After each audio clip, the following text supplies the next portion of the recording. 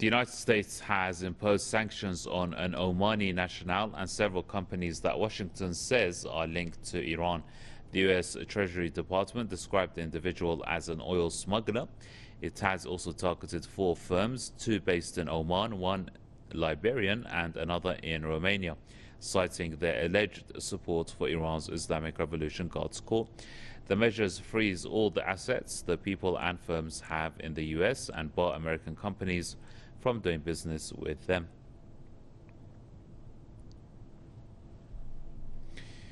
Tim Anderson is the director at the Center for Counter-Hegemonic Studies and joins us now out of Sydney. Tim, welcome. It's good to see you. What's your take on Washington's sanctions targeting Iranian interests? Thank you. Well, yes, I think we should be clear about one thing. This is not sanctions. These are economic warfare measures. They are attempts to place tens of millions of people in the entire West Asian region under siege until they surrender. And they're illegal for 3 reasons. The first is they attempt to coerce political change across the region. They aim to hurt entire populations, and they hurt third parties as well. So regimes like the ones in Europe that don't have the independence to act against the US will pay fines for them doing business with people there. But it is really siege warfare, and we should call it what it is. Tim, do you think the sanctions will have the effect that the United States and its allies in West Asia desire? In the short term, they will hurt people, and that is what the US wants to do at the moment. It wants to punish the populations that have successfully resisted the various wars of the so-called New Middle East. They attempt to dissuade people from joining in with the resistance networks, and I think it's pretty clear that they're failing, but they're going to hurt people, no doubt. Will it change Iran's foreign policy?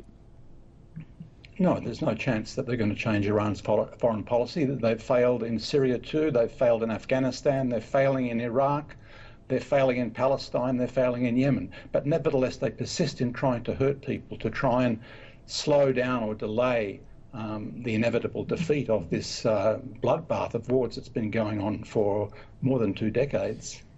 Right. It's no secret that the United States, or let's say, it's no secret that Iran stands in the way of the United States and Israel's hegemonic plots in West Asia. Do you see that as the reason why we see sanctions and, as you said, economic terrorism, as some also Iranian officials call it, against Iran?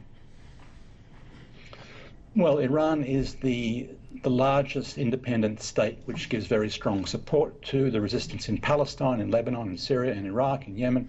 And so, yes, for that reason, Iran is a particular source of the resentment of the US and its colony Israel in the region. But of course, remember, these types of siege measures, let's not call them sanctions, they're applied against Lebanon and Syria and Iraq and Yemen, and of course the Palestinian people are under siege. So Iran is at the center of it because it's the strongest, it's the leader of the axis of resistance. Okay, so Tim, do you see these siege measures also perhaps being tied to the Iran nuclear talks, which could resume under a new Iranian administration? Well, in my opinion, that nuclear deal is dead, largely because the US was not able to simply go back and admit a mistake that Trump had made. But they're looking for a plan B. It's clear the Israelis want a plan B. They're finding it very difficult to find one, but I think these third-party measures might be an attempt to try and prevent normalization on the part of some of the other let's say, less committed regimes like in Europe and other parts of the world. They're trying to prevent an onslaught of recognition of the legitimate governments in the Middle East, basically. They're trying to delay the day that they will be forced to retreat from the region, as they have been forced to retreat from Afghanistan now with their tail between their legs. Thanks a lot, Tim, for your thoughts and contribution. Tim Anderson there, Director at the Center for Counter-Hegemonic Studies, joining us live out of Sydney.